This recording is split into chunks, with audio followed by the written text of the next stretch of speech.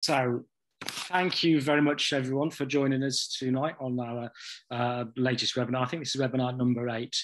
It's great to have you all with us once again. So thank you for supporting us.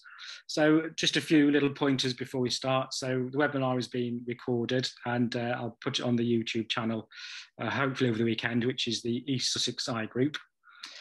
There is CET points available for tonight's lecture. That is if you're watching live via the link on your email when you're registered. And the CET points are available for dispensing opticians and optometrists. The lecture will run for about an hour, but the webinar, so the lecture will run for about 45 minutes with about 15 minutes for questions at the end. So at the bottom of your screen, there is a Q&A box. So if you have any questions throughout the webinar, then please post your questions in there. And then at the end of the webinar, I'll aim to get through as many as we can in the time scale. So I'd like to welcome tonight's speaker, Mr Kashif Qureshi. He's an ophthalmic consultant surgeon at the East Sussex Healthcare Trust, specialising in the management of complex medical retina disorders. He performs intravitreal anti-VEGF injections, steroid implants, anterior and posterior segment laser treatments, as well as high volume cataract surgeries. For the past 18 months, he has been the clinical lead for the East Sussex NHS Trust, and he's also a member of the Professional Standards Committee for the Royal College of Ophthalmologists. So thank you very much for tonight, Mr Qureshi, and I'd like to hand over to you. Thank you, Ian. I will share my screen. I've also collected a couple more tools since last year. One is this horrible acronym called GIRFT, or Getting It Right First Time, which is this this initiative about increasing capacity in the NHS, which I'm the clinical lead for in Sussex. And the other one is, a bit more importantly, the ICS clinical lead for ophthalmology for Sussex. So this is probably a bit more relevant to the optometrists, because myself and the commissioners and other people will be working with groups like the LOC to transform the way Eyecare is delivered in Sussex in the future, changing the pathways, etc., etc.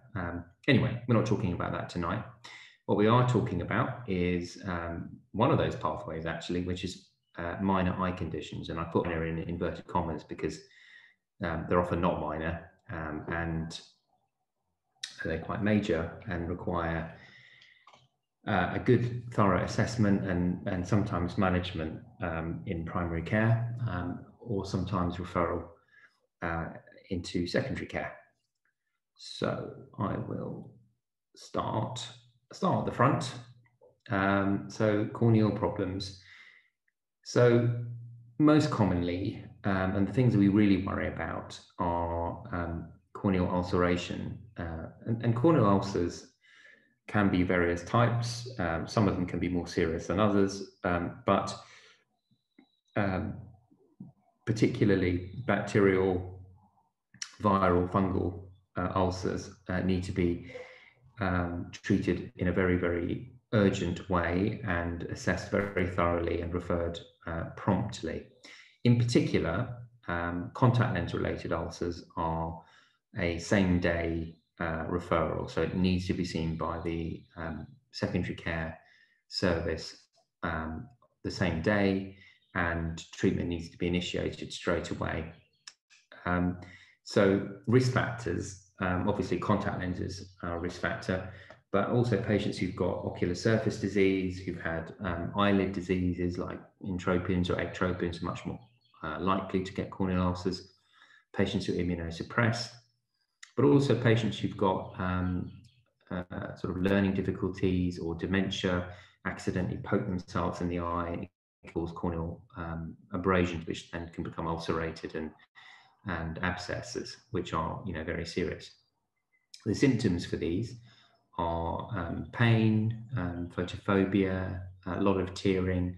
The visual acuity is often reduced, and when you examine the patient, you see a very characteristic appearance of a usually circular shaped ulcer in the cornea with fluffy inflammatory material within it, And sometimes, as in this one of the lower photograph here, you can see a hypopion as well. When you put fluorescein stain in, you'll see a staining defect usually, which represents where the corneal epithelium has been devitalized, and that's why the fluorescein stains it.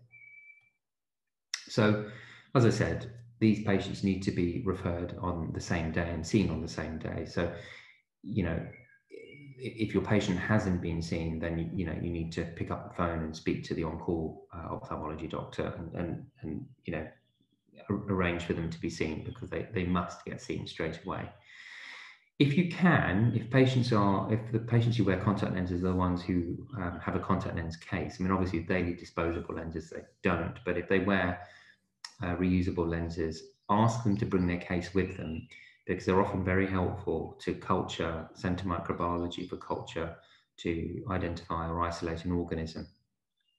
When they come to the trust, they're seen by one of the on-call doctors usually, who will perform a corneal scrape. So with a bevel of the needle, they'll scrape away at the base of the ulcer, and then they'll, well, in the good old days, they'd run the needle over the surface of agar plates and chocolate agar, and then send them off to microbiology to see what they grow.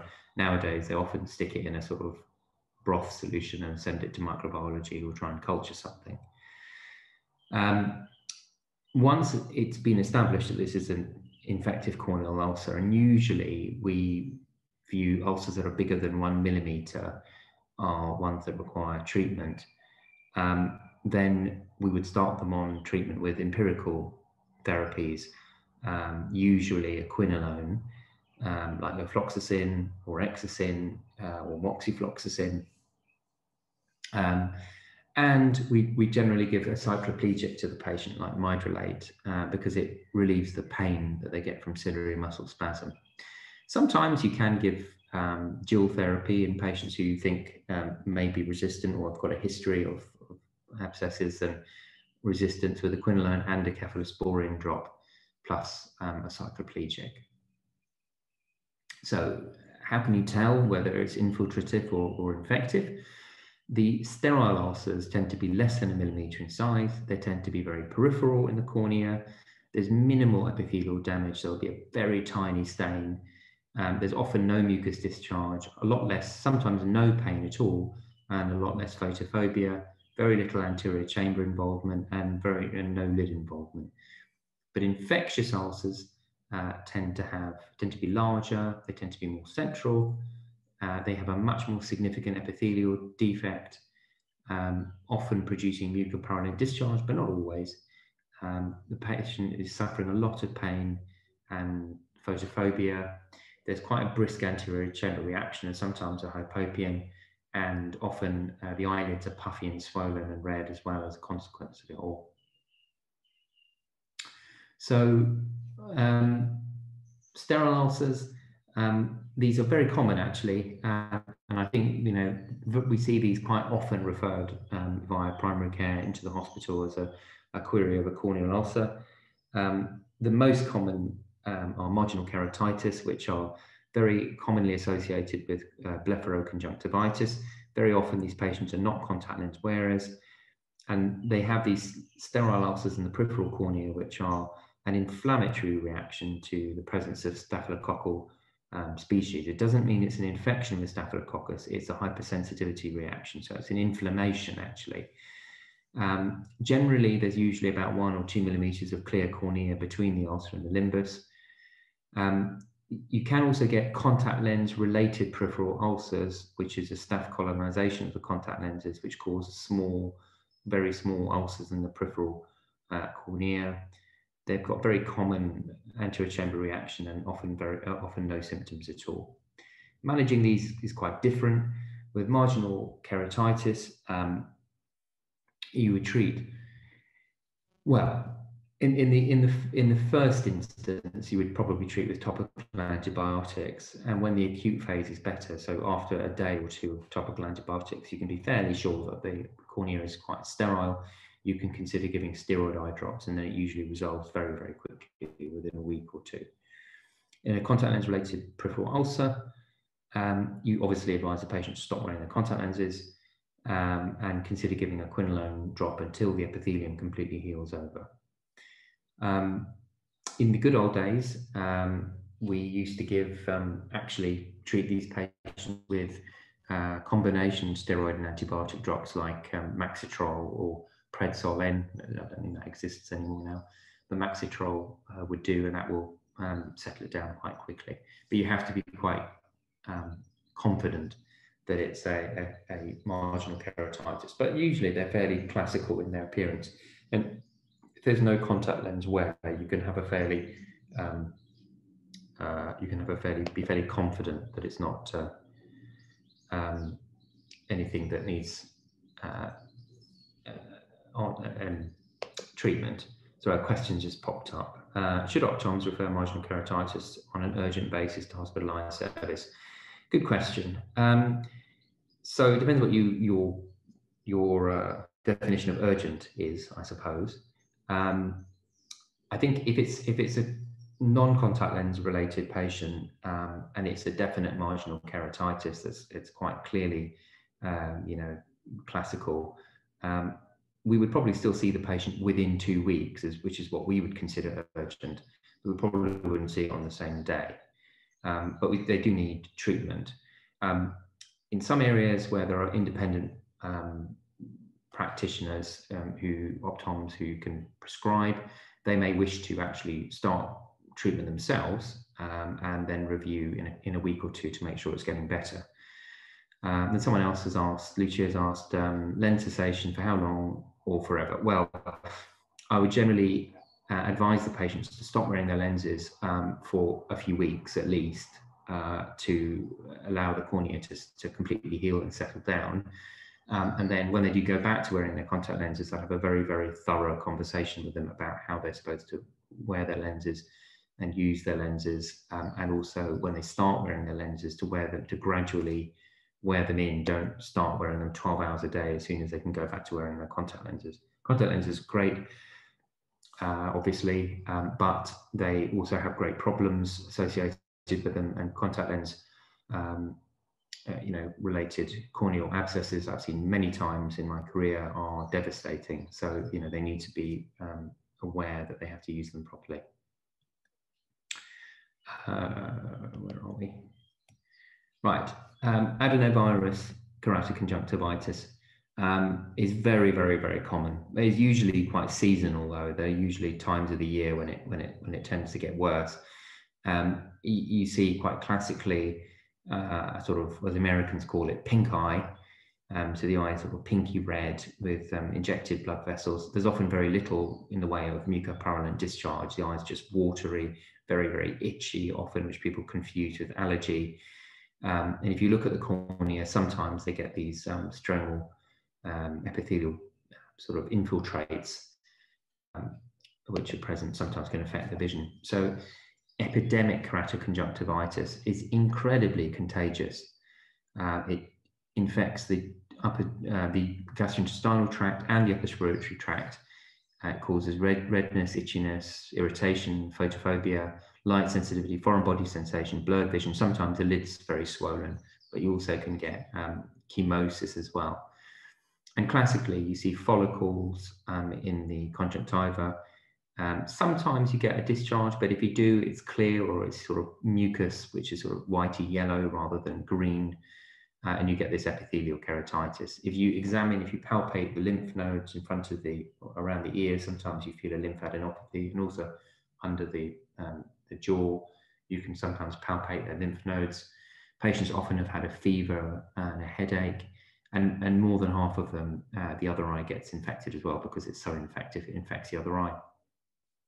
So this is another picture of adenoviral conjunctivitis with a bit of chemosis in this patient. We can see, it's just sort of pinky red. There is a bit of subconjunctival hemorrhage in this sort of case, but they're not sort of thickly, grossly injected blood vessels. It's just all generally red. And this picture is a great picture of follicles, which show these sort of whitish lesions, which are almost like grains of rice within the tarsal conjunctiva. But it's often a diagnosis made on the clinical history. The patient's had a upper respiratory tract infection, and then they've developed this very, very red, sore, watery, uncomfortable eye. The thing about these patients that's important is to not keep seeing them. If you've diagnosed it in primary care and you feel quite confident based on their history, please don't send them to secondary care, because all that will happen is that they'll come to the hospital and they'll infect everyone in the waiting room around them. So, and certainly in your practice, don't bring them back for a review, because then you'll likely infect yourself or your staff. I tell this sort of amusing story that when I was a registrar at Moorfields, or sort of fellow at Moorfields, in the eye casualty, they had a special room for the adenoviral conjunctivitis, which was a sort of separate room in eye casualty that you sort of went in a sort of hazmat suit, and you sort of washed it all down afterwards and sort of nuked it as soon as you left it, because it was thought to be so contagious. The patients were sort of painted with lamb's blood and kicked out the door, basically, because you just don't want them. You just don't want them around. It gets better on its own. It often doesn't require any treatment. Sometimes just treat them for comfort with lubricants. Very, very occasionally, these patients get something called pseudomembranous conjunctivitis, and they get this horrible inflammatory membrane that grows on the tarsal conjunctiva, which is very, very sore. And in those cases, sometimes we will see them in the clinic, peel off the inflammatory membrane and give topical steroids to settle down the inflammation. But that's a sort of last resort, really. Corneal foreign bodies and foreign body removal. So corneal foreign bodies are incredibly common. We see loads of these, and generally they come via the accident emergency department, but sometimes they do come via the opticians as well. And in the good old days, the A&E doctors used to take these out and remove the foreign body themselves with the needle. Nowadays, they're all a bit chicken and they won't do it. So they all get sent to eye clinic, and we have to take them out. I think if you're a skilled optician who can use a slit lamp and you've got competencies to do this, I see no reason why you can't do this. It's very straightforward. There's very little risk of you doing any damage, and actually you save the patient sometimes a lot of pain and discomfort, and a wait to be seen in the hospital by removing it. So there are contraindications to doing this, and the main contraindications are if the patient's got a high femur, which suggests that there's some larger traumatic aspect to this. If the patient's got a diffuse corneal opacity, because then there's a risk of this being an infected ulcer or a foreign body that's become infected, and that needs treatment really in the hospital service. If there is an obvious laceration of the cornea or sclera, then definitely don't poke around with it with a needle. If the pupil is dilated or is slightly abnormally shaped, then again, that's indicating to you that there's probably been some sort of traumatic injury. And if the pupil is abnormally shaped, either because of traumatic mydriasis or that there might be some vitreous that's peaking the pupil. So be very, very suspicious of that. And also, if there's a shallow anterior chamber, particularly compared to the other side, you know that there's probably been a perforation or a penetrating injury, which is why the anterior chamber is shallow. How do you do it? Well, you anesthetize the eye with a topical anesthetic. Proximeticaine will do. You can use binoxonate or tetracaine. Get a 25 gauge needle, bend the needle so that the bevel is facing you. Before you do anything, make sure that the cornea, there's no penetrating injuries and no perforations, by putting 2% fluorescein on the cornea and seeing it, making sure that there's no sort of washing away, so it's sterile negative. As I said, bend the needle so that the bevel of the needle is facing you, and with the bevel facing you and with the needle bent, just use the needle like a spoon and gently dig underneath the edge of it to flick out the corneal foreign body. And at the end, check Siegel's sign. And I think I'll see if hopefully this will work. I'll probably have to share screen. New share.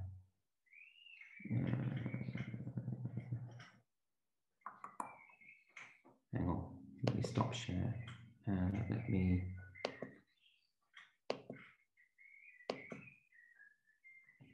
find the video.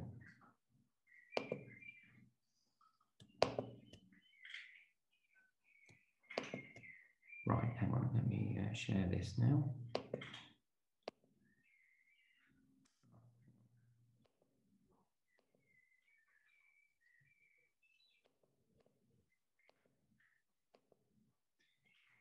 Share screen. These old people using technology, I think it's quite funny, isn't it? Like me. Right, okay, so there we go. So we can see it's got the bevel of the needle facing him. There's a nice metallic foreign body, and he uses the edge of the needle to just dig it. Dig, dig, dig, just sort of slightly flick at it. There we go, and it's off. Easy peasy. Lemon squeezy. Right, let me stop that share, and then I'll go back to the other thing. I hasten to add, I don't expect you know, optoms, you guys, you to have to do this. I'm just, if you wanted to do it, I'm just sort of showing it to you to show you that, you know, actually is something that I think you can do, and if it's sort of commissioned that way, then it's something to consider. Chalazions, very, very common, incredibly common. In fact, I get many referrals about these every day. In fact, today I got another referral, and the comment from the GP was, patient saw the optometrist who advised a course of oral antibiotics, and if it doesn't improve with oral antibiotics, to then refer to the trust. I'm interested to know what the optometrist thought oral antibiotics are going to do, because they generally don't treat chalazions because it's not an infection. They can be given in certain circumstances to reduce ocular rosacea, but they don't treat chalazions as such. So what is it? Well, it's an inflammatory lump that's formed in the meibomian gland, lipogranuloma. And it happens because the meibomian gland gets obstructed in patients who've usually got blepharitis. And there are sort of retained secretions of the gland that get stuck in the lump, and the lump gets bigger and bigger and bigger. And how do you make it better? Well, using a hot compress on the eyelid, not a cold compress. This is what some other patients have told me. They've been told to use a cold compress on their eyelids. Cold compress will do nothing. You need a hot compress to melt the waxy, oily material in the lump, and then you advise the patient to press on the lump, massage the lump, and try and sort of milk out the secretions. And out the slit lamp, I've done this quite often. You can actually squeeze the lump, and if you look at the meibomian gland, you can see sort of toothpaste of sebum coming out of the meibomian gland sometimes. If you get these sorts of things frequent and in the same recurrence, then you do need to be quite careful and consider this a diagnosis of sebaceous cell carcinoma, although that's very, very rare. If they're small and they're asymptomatic, then you can just leave them alone. They generally won't cause much of a bother for people. But if they're bigger, then, as I've said, hot compresses, massaging. You can use antibiotic drops and ointment, which what that will do is it won't reduce the lump particularly, but it reduces the bacterial load that exists on the surface of the eyelids. Because remember, this all happens because your meibomian glands are producing more oil than they should. The bacteria that live on the skin then proliferate, and the excess bacteria then cause localized inflammation, which then plugs up the meibomian gland. If it really doesn't go away, and I think it's after 6 months now, the CCG will fund them to be removed surgically, so an incision and curettage, where we make a little cut in the eyelid. When do you consider incision and curettage? Yeah. So as I said, the CCG won't fund it until they've been present for about 6 months. My own view is that I think that, you know, I'd give them about 3 months to get better, and if they don't get better, then they're likely to need incision and curettage. But as I say, the CCG may not accept those referrals, and those referrals may get rejected at source.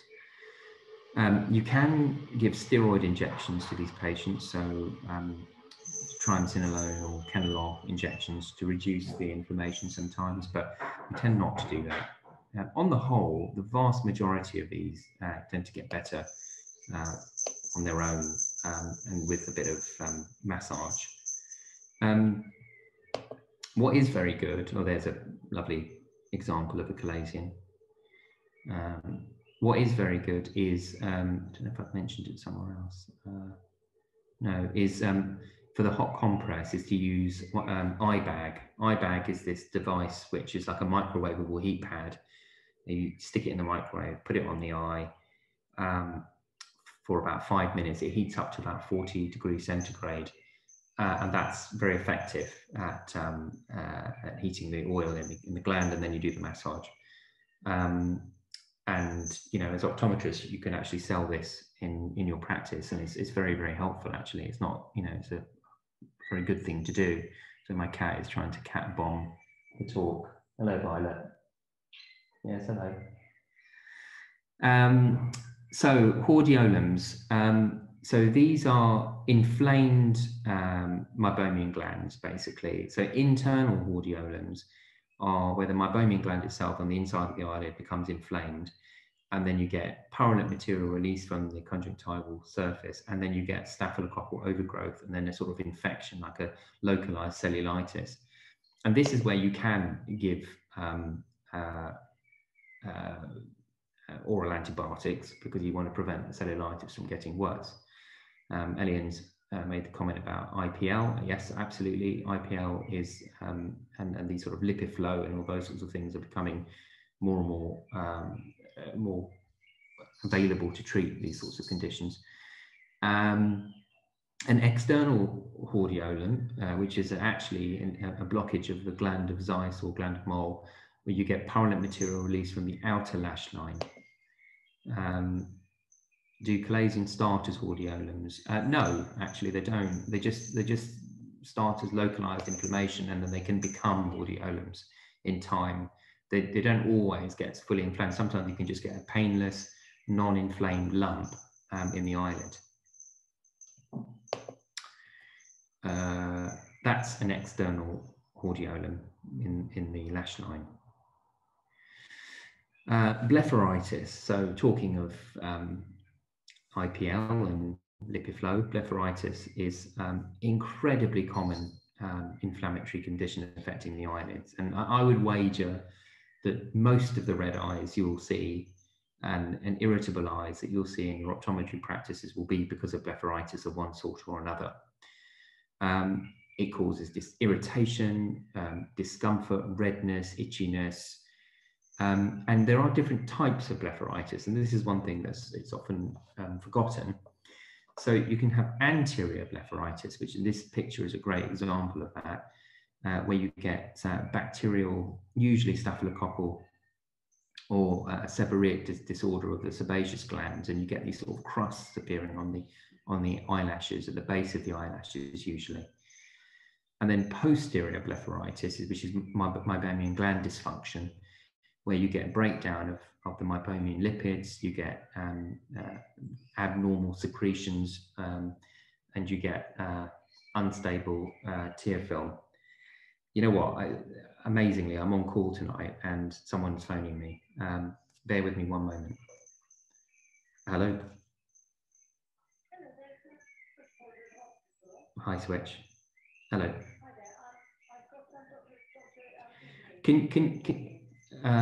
Okay, yeah, sure. Well, if he can call me back in about half an hour, I'm just busy at the moment. Then I'll speak to him. Okay, thank you. On this personal mobile, yeah. Thanks. Bye. Sorry, consultant's job is never done. So blepharitis, it's typically bilateral, not always, but it can be asymmetric, but it's usually bilateral, and it's often chronic. The patients don't often realize they've had it, but it's usually long lasting, and they probably had it, but they didn't realize. Patients often have dry eye disease in 50% of the staphylococcal patients, 25 to 40% of seborrheic patients. And the posterior blepharitis is the leading cause of dry eyes because of the abnormal tear quality. Sometimes you can get Demodex infestation related to blepharitis. So Demodex is a little mite, and it can often be related to seborrheic skin conditions and ocular rosacea. So people who have quite oily skin, or people who have ocular rosacea, where they get a sort of acne type appearance on the sort of malar distribution of their face. And contact lens, long-term contact lens can be a factor in developing blepharitis. Signs of blepharitis, so anterior blepharitis, you get lid margin swelling and redness, crusting of the anterior lid margin and scales at the base of the eyelashes. Often they get recurrent styes or meibomian cysts. They can get conjunctival redness and hyperemia. If they get Demodex infestation, it causes a sort of collarette type, like a cylindrical collar further up the lash. And they can get sometimes secondary punctate epithelial erosions, marginal keratitis, corneal pannus, and sometimes corneal neovascularization if it's a very chronic, long-standing blepharitis. Posterior blepharitis is a bit different. So you don't tend to get the crusting around the eyelashes in particular, but what you get is these thick secretions at the meibomian gland orifices and what we call inspissated glands. This is where the inspissated means thickened. So when you look at the meibomian glands, you see this thick, sort of oily, white, waxy material plugging up the orifices of the meibomian glands. And if you put gentle pressure on it, sometimes with a cotton bud or with your finger, sometimes the oil just squirts out, or the sort of sebum squirts out. Often they're associated with chalasia, can cause dry eye, as I said before, and you get secondary corneal signs similar to anterior. Management, so lid hygiene, very, very important. So using wipes to wipe away the bacteria and the deposits. A wet, warm compress will loosen the collarettes and crusts in anterior blepharitis, and in dry, warm compress will melt the meibomian secretions in posterior blepharitis. And this is where I said 40 degrees for more than 5 minutes with an eye bag helps manage that really well. Pharmacologically, you can treat these. Sometimes staphylococcal and seborrheic may benefit from topical antibiotics, as I've said, to reduce the bacterial load. Posterior blepharitis, systemic antibiotics such as doxycycline or tetracycline, usually for about 3 months. It can be helpful if nothing else has worked, but as I said, it's not because you're treating an infection, it's because these antibiotics have an immunomodulating effect on the surface of the eye as much as anything. Herpes keratitis. So this is a primary blepharoconjunctivitis with lid vesicles, and it's rare for people with chickenpox to get corneal involvement. And it's a sort of common misnomer from GPs that kids who've got chickenpox, the vesicles are near the eye, therefore it will go on the eye and somehow it will infect the surface of the eye. That's not how it works. Herpes virus lives in the nerve and it infects along the nerve root, so it's not going to spread from one tissue to another like that. Epithelial keratitis. This is commonly what we know as dendritic ulcers, which we can see here, these classical branching patterns. And these patients will complain of a gritty foreign body sensation. They'll often say, like, glass has gone in my eye, very light sensitive, blurred vision. And when you examine them, before you put your topical anesthetic in, if you get a little wick of tissue and you touch the cornea, get the patient to look in the other direction, touch the cornea, they've often got reduced corneal sensation. When you put fluorescein in, you get this classical branching dendritic ulcer. Disciform keratitis is a bit different. It's an endothelial keratitis, and you get these circular areas of endotheliitis, which cause corneal scarring. Disciform keratitis is more common in patients who've had epithelial keratitis in the past, and then it reactivates to cause endothelial keratitis and inflammation inside the eye, and it can be recurrent.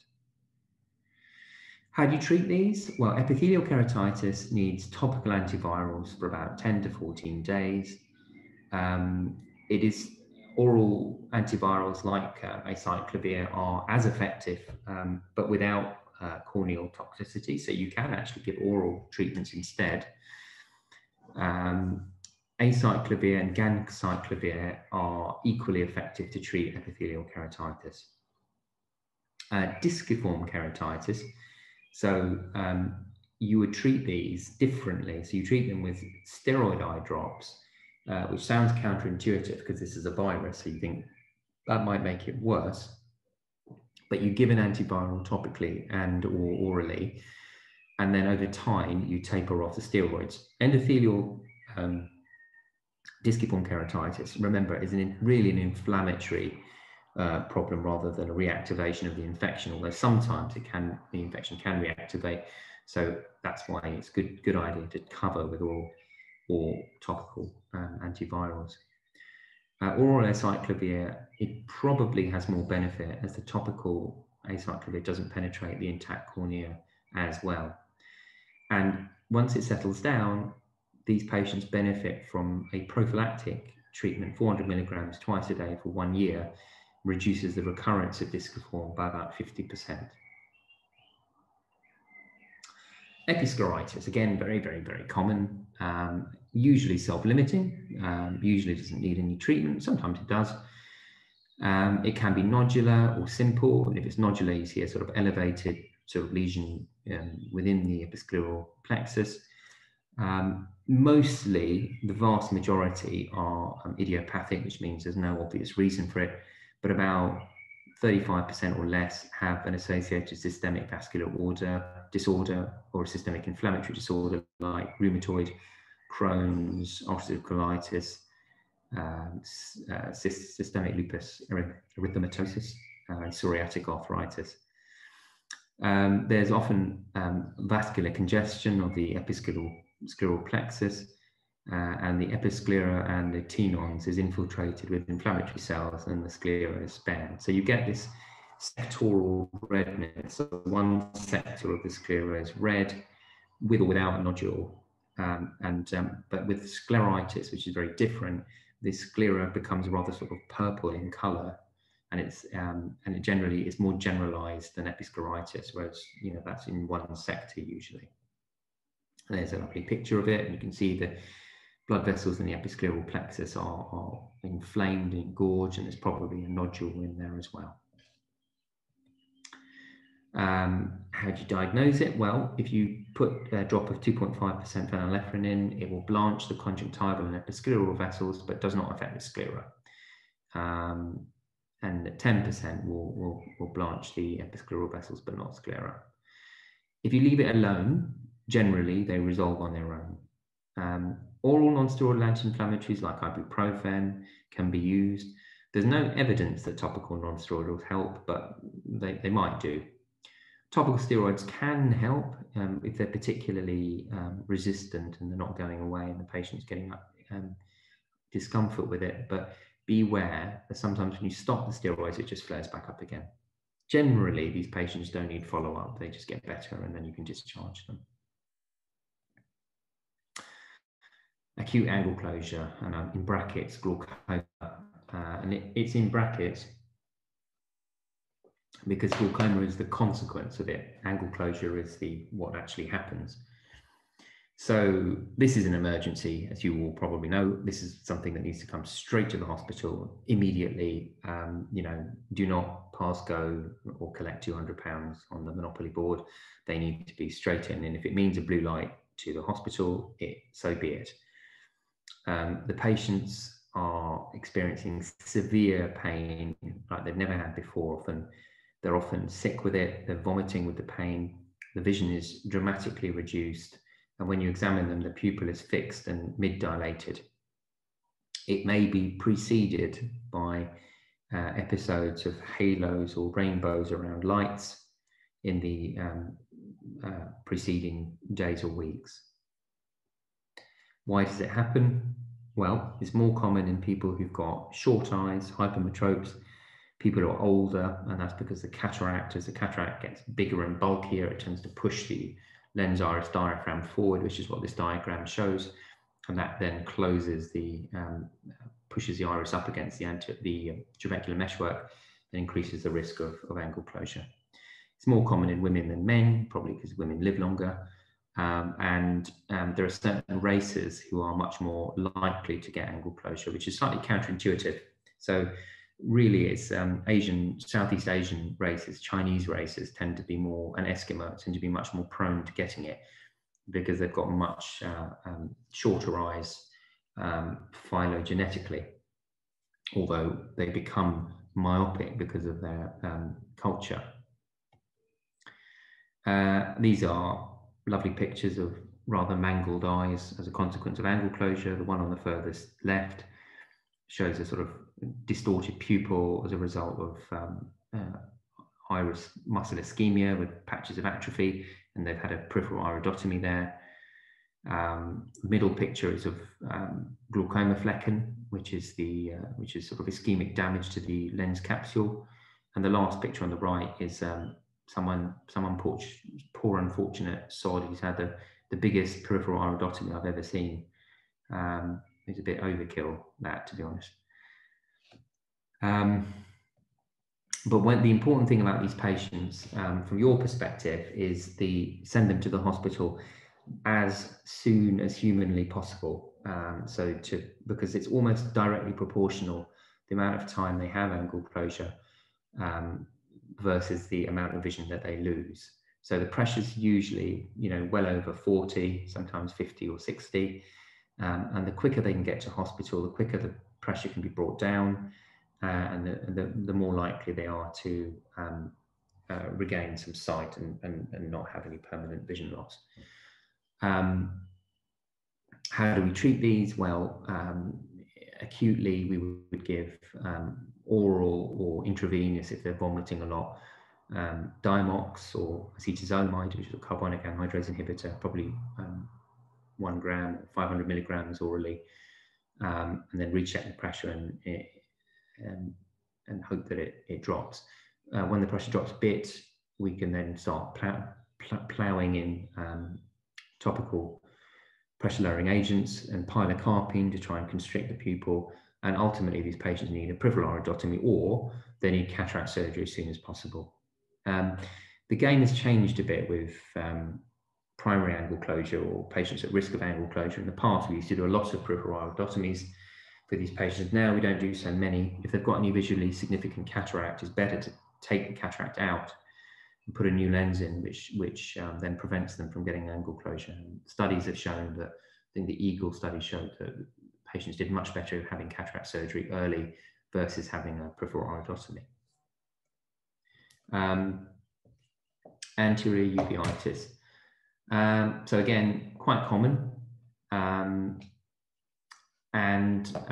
it can be a part of many different disease processes. It can be acute, it can be chronic, and it refers to inflammation of the anterior uvea, which is the iris and the ciliary body.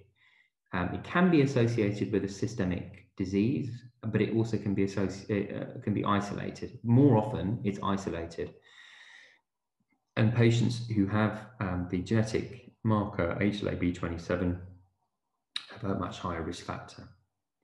In these pictures, you can see the top picture is a patient with anterior uveitis with posterior synechia, which is quite unpleasant. There's probably fibre in there as well. And the bottom picture is these are what we call mutton fat precipitates, which are granulomas actually, and they're a sign of granulomatous inflammation.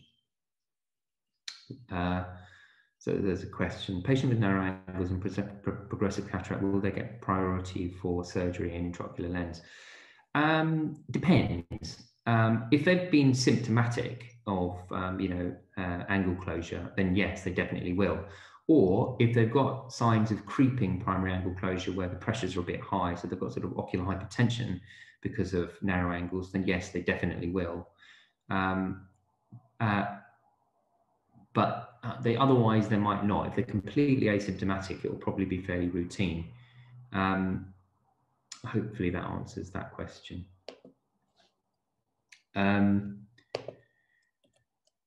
Examination. These patients, anterior uveitis, they'll have a lot of pain, photophobia, redness. Generally, the pain is a sort of aching, throbbing pain, like I've been punched in the eye. That's what people say very commonly.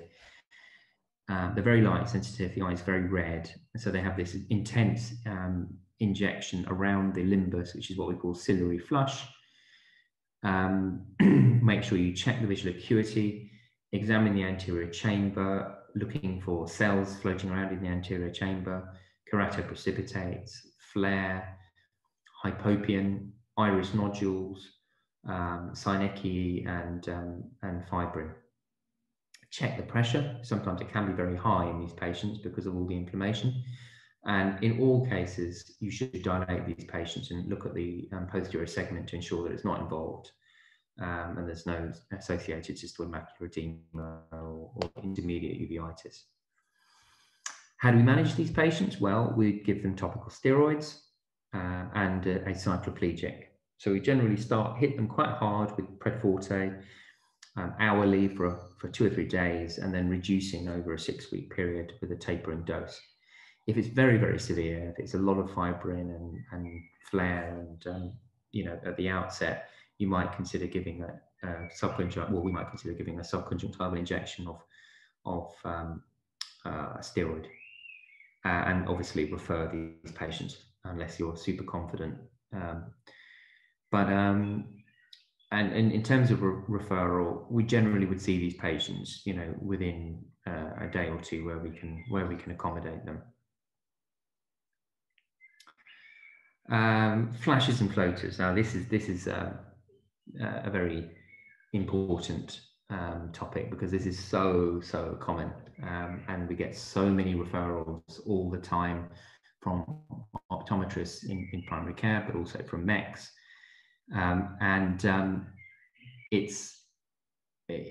It's difficult because it's a tricky area, but with some simple rules about how to manage these patients, it can help the patients get the appropriate treatment when they need it, and when they don't need it, to get the reassurance. But it just requires confidence from yourselves, but also from us to give you that confidence in terms of how we manage it.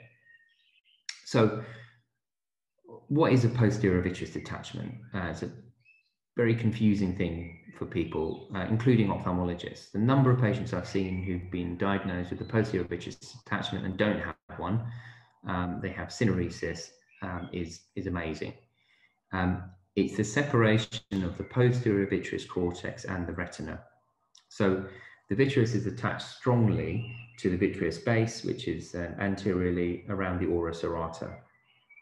It's also attached to the optic disc margin and to the macula and around retinal vessels, and in some areas of the retina, which is what we can sometimes see as lattice degeneration.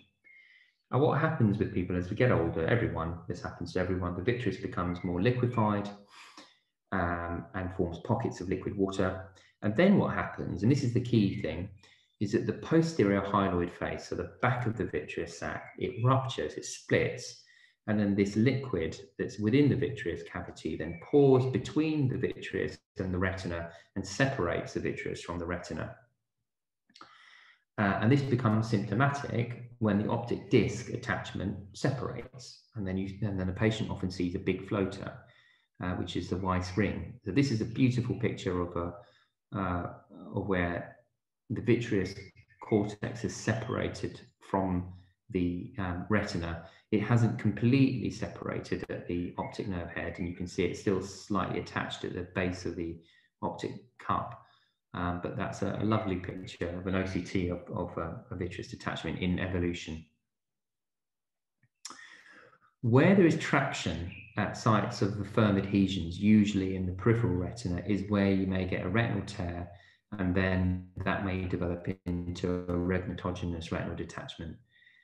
Vitreous detachments are incredibly common, and this is a really important thing to emphasize. So if you looked at all people over the age of 60, more than 50% of them have a posterior vitreous detachment. If they're new in onset, patients tend to notice flashes and floaters in their vision. And they'll describe the floaters in various ways. How do you examine these patients? Well, you can use an indirect ophthalmoscope and indent if you can do that. Sometimes we do that. You can use a slit lamp and use a 3-mirror contact lens on the surface of the eye to look at the peripheral retina with the peripheral mirrors. Or you can just examine the patient as fully and well dilated with a 90D lens or a superfield or equivalent type lens. If a patient's got a vitreous hemorrhage in the eye, then there's probably about a 50 to 70% chance that there's a tear somewhere. And if you can't see it, then you either look again or consider referral. There's those patients you may well want to consider. I might want to consider indenting them to see if there's a peripheral tear. There's a question: will all new acute PVDs cause symptoms of flashes and floaters? Not always, but the vast majority do. But some people just don't report it or don't notice it for some reason. So these are two photographs. So the one on the left, this is a round retinal hole that we can see there. And you can see this sort of pale object next to it is in a operculum. So that was what was in the hole and plugging the hole before, and it's got pulled off like a plug pulled out of a plug hole. And what's happened is over time, that has shrunk a little bit and sort of shriveled up. So it's smaller than the hole that it's produced. On the right, this is a retinal tear. So you can see, and there's in fact localized detachment associated with it. So you can see a horseshoe-shaped tear in the retina, and then fluid has got in underneath, and that's peeled the retina off a bit. The importance of these pictures is that a retinal hole doesn't require treatment, and the risk of them developing a detachment is extraordinarily low. The reason is because there's no traction on the retina in this patient. So the traction has gone because the traction has caused the operculum to get pulled off, and then the vitreous is no longer attached to the retina. So that round hole will just stay there. And it is difficult because my ophthalmology colleagues in the hospital, particularly my junior colleagues, are forever lasering these, but there's no reason to. They won't develop into a detachment. Whereas the one on the right, that needs addressing because there's ongoing traction where the vitreous is attached to the apex of the horseshoe tear, and it's pulling. And because it's pulled a tear in, and the liquefied vitreous has got in underneath and is lifting the retina off. And I think that is about it. That's all I've got to say at the moment. Thank you very much for listening to me from sunny or not so sunny Hawkhurst. So I've answered some questions that have gone along, which is probably going to annoy Ian because he was wanting them to be at the end. But if there are any other questions, please don't hesitate to ask. And I would emphasize, don't be shy, because this is where we get so many referrals like this. And it's important that you're clear in your minds what you can and what you can't send. But what I would say is if you've examined the patient dilated with a 90D lens or something like that, there's no Schaefer cells in the vitreous, you have about a 90% chance that patient has not got a retinal tear, and they do not need to come to the hospital. What you can do with all these sorts of things is safety net the patient. So you can warn them. You can say that if you get an increase in your floaters or an increase in flashes of light, then you need to seek advice at the hospital or your practice again to have another look and see whether a tear has developed. Remembering that patients who've had a vitreous detachment, the risk of a tear is much higher in the first 6 weeks of the vitreous separation. After that, the risk actually goes back pretty much to normal. I'll shut up now. Sorry, Ian. You've saved me a lot of work there, because I normally read the questions, but I think sometimes it's important to answer the questions as you go along. If anybody else has got any questions, if they want to ask now, otherwise I know, Mr Qureshi, you're expecting a call shortly. I probably sound terrible because I didn't answer his question, but I'm sure it won't be. It's a junior that tends to ask me questions about every patient he sees, so he can wait half an hour. There's no questions coming through, so I would just like to take this opportunity to say thank you very much for a fantastic talk again, and thank you for taking the time to present this to us tonight. I will try and get the CET uploaded over the weekend, but I'm working, the hospital's quite busy, I'm working this Saturday, so it might be early next week that I get the CET uploaded, and the YouTube video as well. And somebody's just asked the questions. Thank you, excellent content. Somebody's put there. Thank you very much. I've said there. So thank you all again for watching for tonight. The next webinar, I've applied for CET, but I won't advertise it until the CET is approved by the GOC. But keep watching on the WhatsApp group, and I will post it as soon as CET is approved and I've set the Zoom webinar up. But I'd like to say thank you very much again, Mr Qureshi, for that talk. And thank you everyone for watching, and keep your comments coming through on the WhatsApp group. And I think we'll call it a night. So thank you very much, and see you all soon. See you soon, guys. Take care. Have a good evening.